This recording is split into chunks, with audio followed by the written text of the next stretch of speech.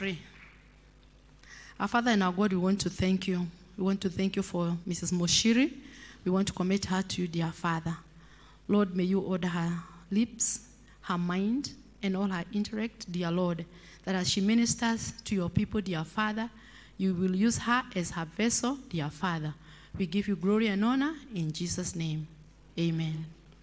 Amen. Thank you. Bwana Yesu asifiwe. Praise the Lord, people. Salimiane. Amen. Amen. It's a blessing to be here. I thank God. As you've heard, I'm Nancy Wambui Muchiri. I'm born again this morning. I love the Lord. He is my personal Savior, and I love Him so much. The Bible says He loved me before I knew Him. Yes, and I'm happy to be in fellowship with Him. He's a good God. I can assure you, He is good, and He's loving, He's caring. He can do all things. I can do all things through Him who strengthens me. I am actually a child of this church. Hallelujah. So you can ask how I got born again here in this church. Many years ago. That time the church, this used to be somewhere there. So you can imagine when that was. In the 2000. Now you can try and do the maths. Many years ago. And it's not about the many years. It's about the fellowship in the Lord. That's most important. I thank God. I was prayed for here by Bishop. So I'm a child of this house. And when I'm here, I'm home. It's true. I'm a teacher in Cornerstone. I've been there for many years. I don't know whether there are some students of those days, of 2000s there. Could there be any alumni? Wow, they are here. Yes, those are my babies. Love you girls. And there are young men there. Yeah, they are smiling nicely. Yeah, so I've been here for some time. And something else, I'm not alone. I came with a member of my family. My daughter is here. Come on, Lillian. Lillian is here. Wave to the crowd. That's Lillian. I expected her to stand when now you can sit. When we said visitors, but I remember we used to come here in church here. So she's not a Mugeni. She remembered those days. I think she was still in primary then when we used to come to this church. Before our church was planted in Sukari by this church. My sister Washo knows that history I'm talking about. So 98, we moved to Sukari from this church, a 25-member church. And we started off in Sukari in 1998 up to date. Again, Sukari also in 2011 planted another church in Muihoko. That's where I serve, in Kizito, Deliverance Church. That's my church. I patron Sunday school, and I thank God for the opportunity to serve Him. The Lord has been good to me. The family is bigger than what you see. Myself and Lillian, there are 4 more people, even not 4, more than 4. Because together with the Lillian are 2 boys. And the 2 boys are young men now. They are grown, they are married, and they have wives. And the wives, together with the young men and the girls now, they have brought in 3 more. So we have 3 grandchildren. Are you seeing? Anyway, I'm here to talk about Jesus. But it's good also to talk of what He has done. That's far the Lord has brought us. And so I thank God for the children and the grandchildren, and still counting. We thank God for what He has done, given us life, given us the strength to be here, the grace. It is Him who has done it, and we are grateful. As I prayed and as we sat and organized for this and sat together with the teachers, and we asked ourselves, so what is this about Cornerstone Sunday? And they talked about these exams, KCP, KCSE, many other things there. And as I prayed, the Lord was leading me into something about victory through battle. Victories, it could be victories, they could be battles, it could be a victory, it could be a battle, whatever you call it.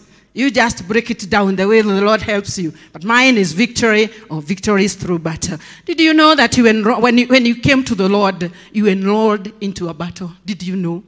Did you know? Did you know that, or do you know that you enrolled into a battle? There are many, and they come in all sizes and shapes, and they are in a season, any time. When things are looking like it's easy now, then something else comes up, and sometimes you don't even know where, how. Sometimes you're coming from one, another time you're getting into one, another time. Is there somebody who is not going through something right now? Can we see you? That you are not going through something. Remember I said through, you are going through.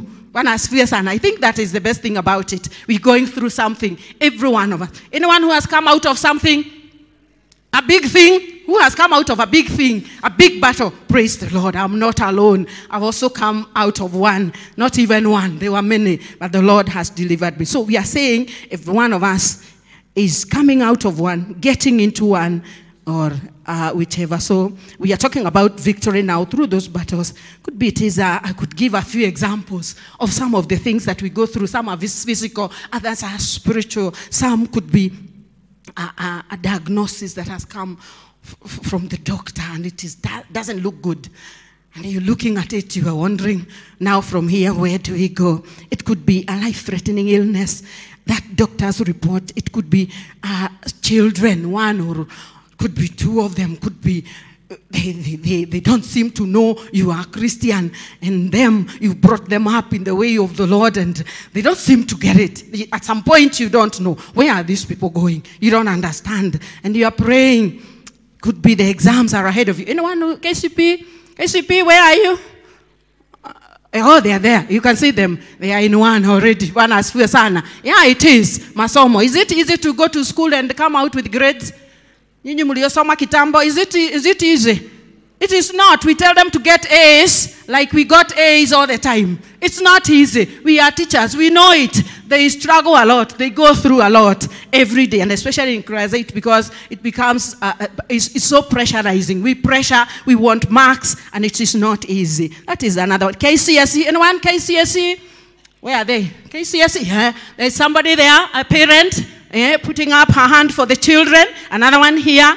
So all this, we have issues of finances. Could be a business that is down. Could be a job opportunity that you're waiting for and not coming forth. You've given your CVs, you've given everything, praying and waiting upon God. Could be studies that you started off and you delayed by lack. Something happened in the family. You couldn't go on. You didn't get to where you wanted to be or where you thought you could go to. And things are not working. You're not in school, you're not in college because something happened there. You're praying. It could be a marriage that's not going right. There are struggles in there and you know it. Putting a very brave face, yeah, but you know it. You cannot hide it from God or from yourself. You know it. It's a struggle somewhere. You're praying. Could be ministry. What God has spoken into your heart concerning serving Him, and you desire to do so. And things don't seem like this is what really, and you're praying, asking God for direction. God, speak to my heart. Speak to me. Give me a word. And you're there on your knees. Hallelujah. Could be family. It could be extended family issues that are coming up upon your family, upon your marriage. There are many. Could be salvation. You saved yourself, maybe as a mother or a father or as a wife, as a husband, and the children are not. Maybe your parents are not. Maybe your siblings are not. And you're crying. You are praying and fasting, asking God, when is this going to happen? There are many. There are many issues around us. And I've brought a word of encouragement. I've brought a word of encouragement. Through all the issues of life, I have a word from the Lord. You know what the Bible says in Hebrews 4:12? The word of God is what? Is active, is living and active. It is sharper than any two-edged sword. It penetrates through the spirit, the spirit and the soul, at the joints and the marrow. Come on, let's look at this one. Hebrews 4:12. We have somebody putting up the scriptures, or I read mine. All right. 4:12 says, for the word of God is living and active, sharper than any double-edged sword. It penetrates even to dividing soul and spirit, joints and marrow. It judges the thoughts and the attitudes of the heart. The word of God. So we are going to look at the word of God and see a few instances in the Bible concerning battles that were won, concerning victories that were won by the people of old, and especially in the Old Testament, where we see battles being won, to encourage us that we keep on, to encourage us that we keep the battle on, that we keep the light on, that we keep the prayer on, we keep the fasting on, we keep on believing the word of God. Bwana asifiwe sana. Are we together? Yes, let's go. And when you hear like I'm treating you like children, I've been a teacher all my life. So my language is about a teacher with people. Although as I prayed there, the Spirit of God spoke and he said that now you've been telling people, now sit, I will minister to you too. Because you are just like anybody else. And so I humble so that I be ministered to. I'm not a teacher. The Spirit of God is a teacher here.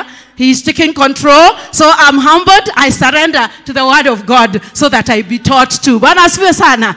Are we there? We are together. So victory is sure. That is what I'm saying. Over all the situations, because God is with us. And victory is believing God through every issue. It means that victory is possible. This life, the life in Christ is not a life without issues. I've just narrated a few of them. That victory in Christ is not a life without issues. It's not a life without problems. It's not a life without pain. It's not a life without persecution. Bwana asifiwe sana. We tell people to come to the Lord, waokoke, maisha katika Yesu ni mzuri. What we don't say, but as we continue to bring them up, we talk to them about the issues of life and what is going to happen and what has been happening in their life. But we tell them now to trust in God. Bwana asifiwe sana. So we are saying we trust in God. One of the verses that I found there was Hebrews. One of the verses I want us to look at is Hebrews 11, verse 32 to 35. This one says, victory comes through faith. And we know very well that faith is the assurance of things hoped for. Faith is about confidence. It's about assurance. It is believing God's character. God is who he is. He says what he will do. He will do what he says. Believing that what his word says is what he will do. What he says he will do, he will actually do it. We just believe in the word of God. Bwana asifiwe. So we have a list of people who through faith in Hebrews 11, verse 32 to 35. If we get it up there quickly so that we see it. 32 to 35. We are there. We could read together. And what more shall I say? I do not have time to tell about Gideon, Barak, Samson, Jephthah, David, Samuel, and the prophets, who through faith conquered kingdoms, administered justice, and gained what was promised, who shut the mouths of lions, quenched the fury of the flames, and escaped the edge of the sword, whose weakness was turned to strength, and who became powerful in battle and routed foreign armies. Women received back their dead, raised to life again. Others were tortured and refused to be released so that they might gain a better resurrection. Bwana asifiwe sana. Yes, the God we are talking about, as we have faith in God, is that we can be in the list like those who are in the list in the Bible, of those who believed God, of those who waited upon God, or those who conquered kingdoms. We can be those who conquered diseases and sicknesses. We can be in the list of those who got healed because of believing God. We can be in the list of those who came out of depression because of believing in God. Bwana asifiwe sana. It is possible. We can be listed just like that. We may not write another Bible, but we could be in the list of those who believed God. Bwana asifiwe sana. Praise the Lord. Jesus knows, he understands our fears and our weaknesses and our disappointments. He promises he will never leave us nor forsake us. Bwana asifiwe sana. Believe in the word of God this morning. He will never leave you in that situation. He will never forsake you. He is coming through for you. I said I brought a word of encouragement this morning. Bwana asifiwe sana. He will not leave us. He intercedes on our behalf in times of persecution, in times of pain, in times of suffering. Let's trust him. Hallelujah. Let's trust him. He keeps his promises. The second one is in Judges 7 verse 21. It says, victory depends upon obedience and commitment to God. This is the time of Gideon. The time of Gideon in the book of Judges, chapter 7, verse 20 to 21 there. There you go. Judges 7, 20 to 21. The verse is up there. The verses are up there.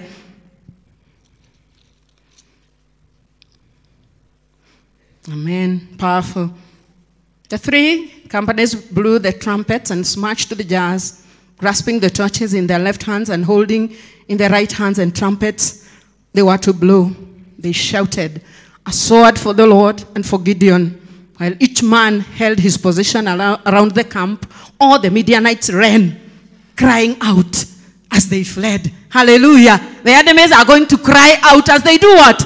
As they leave. We are saying victory depends upon obedience and commitment to God. This army of 300, remember at first there were how many? 32,000 people. You remember the Lord scaling the number down until there were how many? 300. That the story is long. You can read for yourself how things went. But at the end of it all, we had 300 men. That is the army that God is using with Gideon here. And they watched, Gideon's army of 300. They watched. Walijiangalilia. Mungu akitawanya maadui zao. Bwana asifiwe sana. They watched in awe. As the army of the Midianites fell into panic.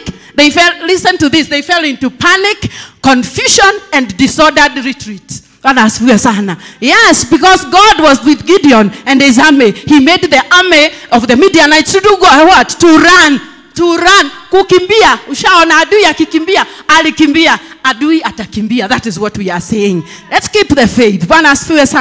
Yes, Gideon's small army of 300 men could not have brought such a victory on its own. They were just 300. In its own strength, they could not. But God, listen to this. God wanted to demonstrate to Israel that victory depends not on strength or numbers, but on obedience and commitment to Him. Let's remain committed and obedient to God and His word. And the enemy will flee. Atatoroka. Hizo vitu tulisema hapa mbeleni. There will be nothing before our God. As long as we continue believing, being committed to God. Hallelujah. Victory comes from continually renewing our commitment to God. So this commitment we are talking about, continue renewing. Continue. Don't stop. Continue. Usiache, usitoke hapo, endelea. Continue renewing your commitment to God. Let's look at 1 Samuel 4, verse 5 to 8. Powerful. We bless the Lord. Thank you, Lord, for ministering to your people this morning. Oh, we bless the Lord. Don't you love this God? Isn't He a good God? Hasn't been a good God to us? Are we there? Wow. It's a long one. And maybe we could, it's about the Philistines here. Yeah, we could read. Why not read? Verse 5. When the ark of the Lord's covenant came into the camp, all Israel raised such a great shout that the ground shook. Hearing the uproar, the Philistines asked, "What's all this shouting in the Hebrew camp?" When they learned that the ark of the Lord had come into the camp, the Philistines were afraid. These are enemy tribes. Are you listening to the words that the word of God is using? The enemies were afraid. Are you getting something? The enemies were afraid. A God has come. That's what they are telling one another. A God has come into the camp. They said, "We are in trouble." The enemy is in trouble. Are you hearing what the Spirit of God is saying? The enemy is in trouble. Amen? He is in trouble. Nothing like this has happened before. Oh, hallelujah. Up to verse 8, yeah? Yes. So the enemy here says they were afraid, and they says they are in trouble. So what we are saying here is that the Pharisees were afraid because they had heard stories of what God had done to the children of Israel in Egypt. The deliverance that had happened in Egypt. Yes, the enemy tribes, they're just around, wanaskia. So they were thinking, now, what God has done the other side, He will do. And they were afraid. But then Israel had gone back to sin. They had disobeyed God now. So much as God would have wanted to fight for them, they had disobeyed Him. And as you read, you realize the Philistines defeated them. They fought them. They defeated them. We are saying, let's continue renewing our commitment to God. Tusiache let's not talk about the past, what God did yesterday. Let's talk about the freshness of what God is doing today. Let's continue renewing our commitment. They remembered how God had delivered Israel from Egypt, but now Israel had turned away from God. They were clinging only to a form of godliness, a symbol of former victories. They thought God would do it again, though they had strayed from him. We are saying spiritual victories come through a continued, renewed relationship with God. And we are saying, don't live off the past. Keep your relationship with God new and fresh. For God to fight your battles, keep your relationship with God new and fresh. Tell your neighbor, keep your relationship with God new and fresh. Come on, help me say that. Keep your relationship. I said, when you see me do like a teacher, please accept it. I am a teacher. That is what I know how to do. Yes, prayer. When last, by the way, Wednesdays, there is a prayer session that goes on here. How many know this? And don't carry up your hands, it's okay. How many know we have a prayer session that goes on here on Wednesdays? You know, I live here. I've been here since 2002. So I know the programs that run here. I know every one of them. And I participate when I am around. Wednesday, there is prayer for us. In the afternoon and in the evenings. Yes, this place is open for prayer. Those who are available, come we pray. Don't wait until Sunday. Come we pray. Pray in your fellowships. Are there fellowships near you? Hallelujah. Are there family altars where you live? Yes, prayer. When last did you read the word of God? Other than when we are here, like now we are reading together.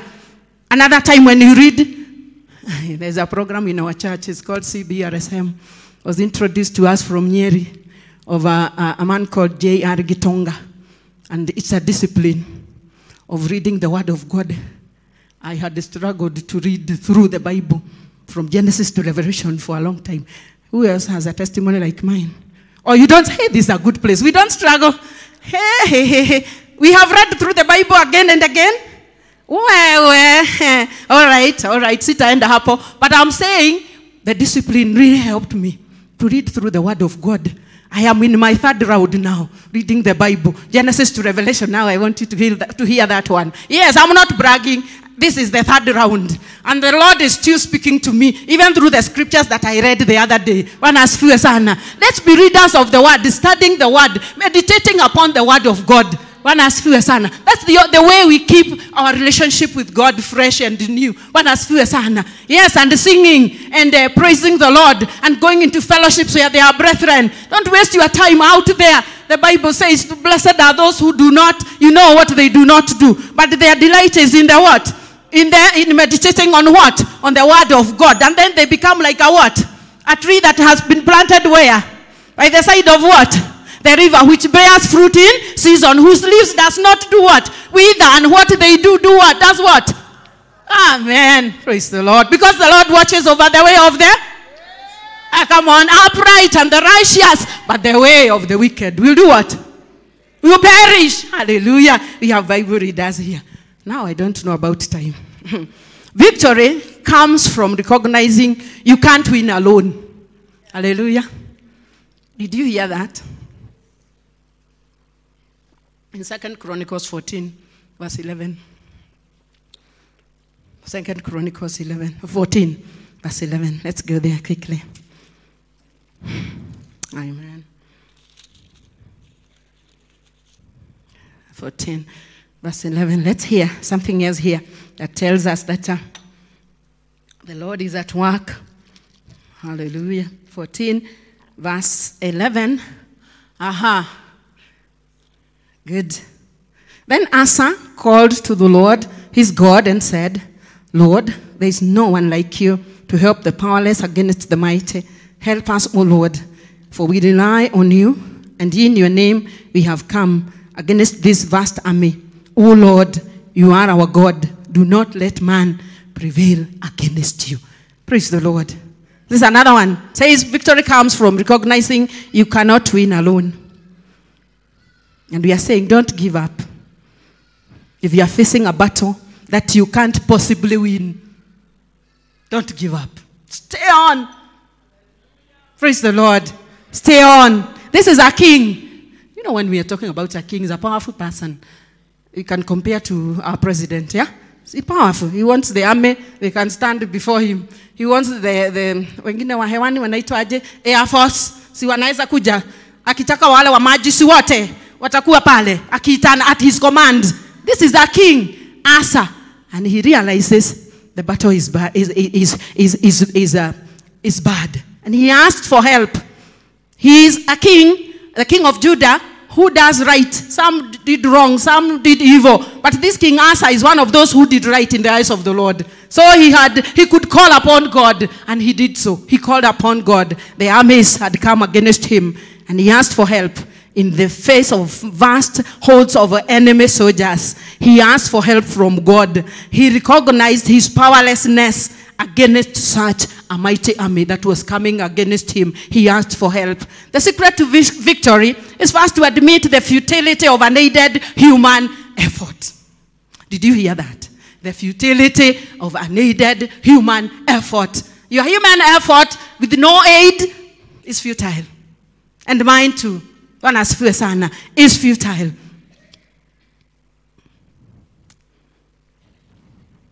We trust God to save. You know what? His power works best through those who recognize their limitations. Those who think they can do it on their own are in the greatest danger. In fact, the Bible says in Proverbs 3, verse 5 to 6, trust in the Lord with all your heart and lean not on your own understanding. In all your ways, acknowledge him. What will he do? He will make your paths straight. Trust in the Lord. Call upon his name. Asa did. He was a king, and the Lord delivered him. The other one is that victory sometimes, or often takes a lot of time. Joshua 11:18. This is familiar of Joshua when he was conquering the lands for Israel. This one we can read in one sitting how it happened in Joshua 11 verse 18. We can read a verse there and see what happened here. But we are saying this conquest could look like it happened just in a day or two or a week. But the Bible records here, or the Bible says somewhere, or some research or some study of the Bible says that the conquest of the land for Israel, the land that God had promised the children of Israel, actually took 7 years. It didn't take a week or 2 weeks. It didn't take a year or 2 years. It took 7 years. The conquest, the one that we can read in the Bible and read while we are seated, it took 7 years of battle. It took 7 years. Victory often takes a lot of time.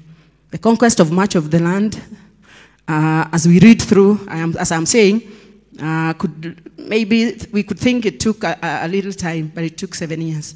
We often expect quick changes in life. This is what I wrote as I prepared. We often expect quick changes in life. Quick victories over sin. But let's remember that the journey with God, our journey with God is a lifelong process. It's a lifelong process. And changes and victories may take time. It's easy sometimes to grow impatient with God and feel like giving up hope because things are moving too slowly. When we are close to a situation, we don't see progress. When we look back, we can see that God never stopped working. We look back, you look back at the healing of your child, you can tell God was still working. Even when it looked like the child was not getting better, the Lord was still working. I remember praying when I received Jesus in my heart in this church, and I started to understand, and the Lord showed me the way to pray. My husband wasn't born again, and I remember praying for Mr. Muchiri for 18 years. 18 years. Victory often takes a lot of. Yes, and when he rested in the Lord, he rested a brother. Hallelujah. What joy. Yes, and God gave him a year and a half. Mrs. Kimathi is a witness. Yes, to testify of the goodness of the Lord. Victory often takes a lot of time. Look back, you can still, God was still working. Even when they are not born again. Even when the children are sick or the parent is unwell. Even when finances they seem to be running away from you. God is still working. Whatever situation is there, God is still working. KCP students, where are you? God is still working. Even when the marks don't seem like coming. You had 350, now you have 320. God is still working. Tell your friend, God is still working. And victory is coming. Amen. Amen. Praise the Lord. Amen. I don't know how I'm doing on time, but I thank God. Higher. Then we can talk about something else. We can have victory despite the odds. Just what we are saying. I think sometimes we are repeating. Joshua 11 verse 1 to 5. Let's go back to Joshua. I love Joshua. There's about a king called Jabin. There are two kings here called Jabin, but this one is a king here. We are going to talk about. This one knows what to do. He knows what to do. And he tries. But let's see what happens. Joshua 11 verse 1 to 5. Are you there? When Jabin, king of Hazor, heard of this, he sent word to Jobab, king of Madon, to the kings of Shimron and Asphah, and to the northern kings who were in the mountains, in the Arabah, south of Kinnereth, in the western foothills, and in a fourth door on the west, to the Canaanites in the east and west, to the Amorites, the Hittites, Perizzites, and Jebusites in the hill country, and to the Hivites below Harmon in the region of Mizpah. They came out with all their troops and a large number of horses and chariots, a huge number, as numerous as the sand on the seashore. All these kings joined forces and made camp together at the waters of Merom to fight against Israel. Hey, listen to that. A king with many other kings. And the Canaanites and the Jebusites, all the enemies of Israel, they come together to fight against Israel. It doesn't matter the enemies that have come against you. However many they are, hata kama ni wengi aje, hata kama wanajiita majina gani, haijalishi. Unaenda daktari anasema sukari iko juu sijui iko chini. Unaenda sijui anasema ati kuna hiyo ingine ni gani, anasema sukari iko sijui ni BP nayo sijui iko 200. Anasema sijui iko gani. It is okay. That is his work. Si ni kweli daktari? Hiyo ndio kazi anafanya. Lakini Mungu anasema nini? What is the report of the Lord? What happens here is that this king, when he heard of the victories of Israel through Joshua, there before in chapter 10, he had heard about it. So he decided, hey, hawa watu sasa sisi tugane wegi against Israel, because God is fighting for them. And he built an alliance with many kings and the enemy tribes of Israel. You know what? He had a clear advantage over Joshua and his outnumbered forces, because they couldn't match the armies of Israel in terms of numbers. They couldn't. The children of Israel, the armies of Israel were fewer as compared to this one. But those who honor God can be victorious. Are you listening? Those who honor God can be victorious regardless of the odds. Those who honor God can be victorious. Whatever the odds that are against us, Joshua won this one. It didn't matter the armies that came. It didn't matter the names of the kings and the enemies of Israel. God was on their side. He fought for them. And there was great victory. If you continue reading, I love this word. There is a lot of it, of the word of God. There is a lot of encouragement from the word of God. We are saying we can have victory despite the odds. You could be, God provides against what we may look at and think we are no match for what is ahead of us. God is able. It doesn't matter. He did it for Joshua. And when you are victorious, acknowledge God's role in victory. When you are victorious, acknowledge God's role in victory. In 1 Chronicles 18:13, it's about David. This one is about David. Let's read one more. 1 Chronicles 18.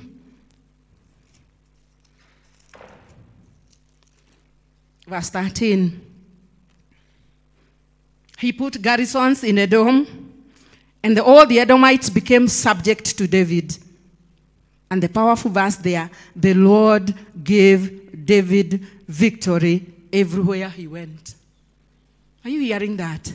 The Lord gave David victory everywhere he went. The Lord is giving us victory. We are believing in this word. The Lord is giving us victory. David is victorious. He acknowledges God. He acknowledges that it is God. It is God's hand that is upon him. It is God who has done it for him. Some of us may look at ourselves and say, unajua ni vile nilitia bidii kwa hiyo masomo ndio nilipita nikakuwa number 1. Unajua ni kwa sababu ya vile mzazi wangu alifanya. Unajua ni kwa sababu ya vile mimi ni minister wa gospel na mimi hii neno na ikanyagia vizuri. Oh my God, we have nothing of our own. We are vessels in God's hands. Bwana asifiwe sana. Let's acknowledge God's role in our victory. It works well when we acknowledge God, so that we humble. Like I am saying this morning, that the Spirit of God is saying, I sit and be ministered to. I am a teacher. But this morning, who is teaching? The Holy Spirit of God. I humble and be taught. And you and I, we humble and also acknowledge God. The list of battles in the chapter shows how God gave David victory after victory. And believing people think that victory comes from their own skill plus a little luck. Just as David, let's acknowledge God's role in our success and don't take credit for the work that God does. Don't take credit. Don't even try to go there. Acknowledge God. God, thank you. God, it is you who has done it. God, I bless your name. And last but not least, we can say that God gives us victory, or he has given us victory in Christ Jesus. In Christ Jesus, we have victory. Hallelujah. Have you opened your heart to the Lord? Have you given your life to the Lord? Have you said yes to the Lord? Yes, you can live in victory. What does the word of God say in 1 John chapter 5? I'm speaking to somebody here who has given his life to the Lord, that we can live in victory in Christ Jesus. Let's hear what the Bible says. We could be having somebody here who is not born again this morning. Could be having somebody who has been brought along by a friend. Somebody who came and maybe a long time ago you had believed, and again now you are not sure whether you are still there. This word is yours. Listen. 1 John 5, 11 to 13. What does the word of God say? 1 John 5.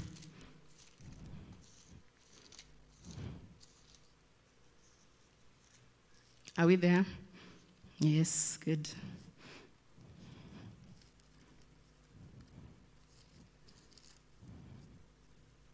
5:11 to 13. It says, and this is the testimony, God has given us eternal life, and this life is in his Son. He who has the Son has life. He who does not have the Son does not have life. Bwana asifiwe. I write these things to you who will believe in the name of the Son of God, so that you may know that you have eternal life. Isn't eternal life a victorious life?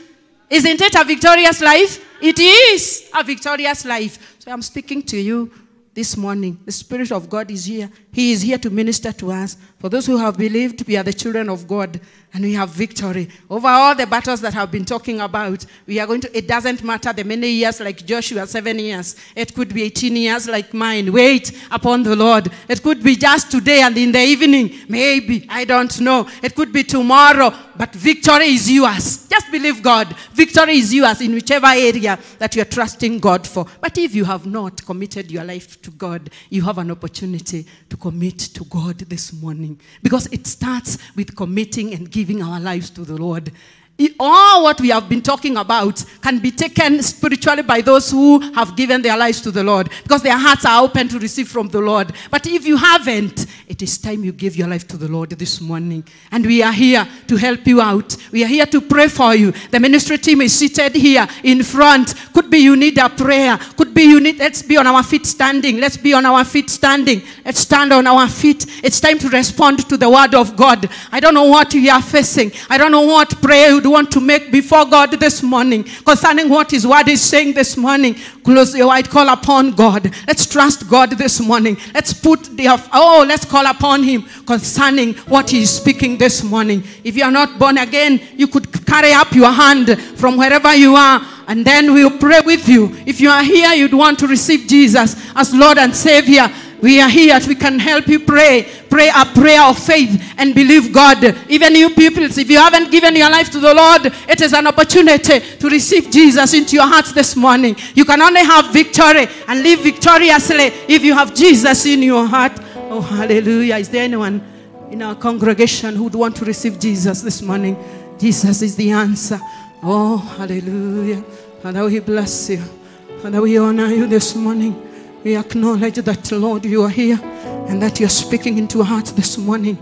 And we believe in you. If it is about our family members, the Bible says in Acts 16 verse 31 that salvation belongs to us and our families. And we are here, Lord, to believe your word this morning. Lord, salvation is coming because, Lord, you have spoken it. We are going to believe it. If it is healing, we are believing you, dear Father. And Lord, healing is coming upon us. If we are believing God for a child on whatever issue we are believing God for, it is happening because you have spoken, and we are daring to believe your word in the name of Jesus Christ. Father, we thank you. Oh, we honor you this morning. Thank you that you are here, oh God. Thank you that you have come to speak to us this morning. Thank you that you have come to encourage us, our God. And we look to you, our Father, and we wait on you, our King, because you never leave, you never forsake us. In the name of Jesus Christ. Oh, hallelujah. Thank you, Jesus. We thank you, Jesus. We bless your name, Lord. Thank you, our Father. Thank you, our King. Hallelujah. We bless your name and we honor you, mighty Redeemer. We acknowledge that you alone are our God. We will trust you. We believe in your word. We will acknowledge you. We will thank you, dear Father. We will look to you concerning every issue of our lives, dear Lord. We will look not to the left or to the right. We will wait on you concerning every issue of our lives, dear Lord. You have promised. When you promise, you do, our Father. And we can hold on to you, dear Father, and your word, because you never fail. You have never failed anyone. You will never fail. We release ourselves to you this morning, and we thank you for this first service, dear Father, as we continue to pray that you continue to minister to us, even in the second and the third service. We believe you that you are here this morning, and you continue, dear Father, Lord, and you are good God to us. You are a faithful God. We honor you. We bless you. For this we pray in Jesus' name. Amen. Let's give the Lord a hand. Hallelujah. Amen.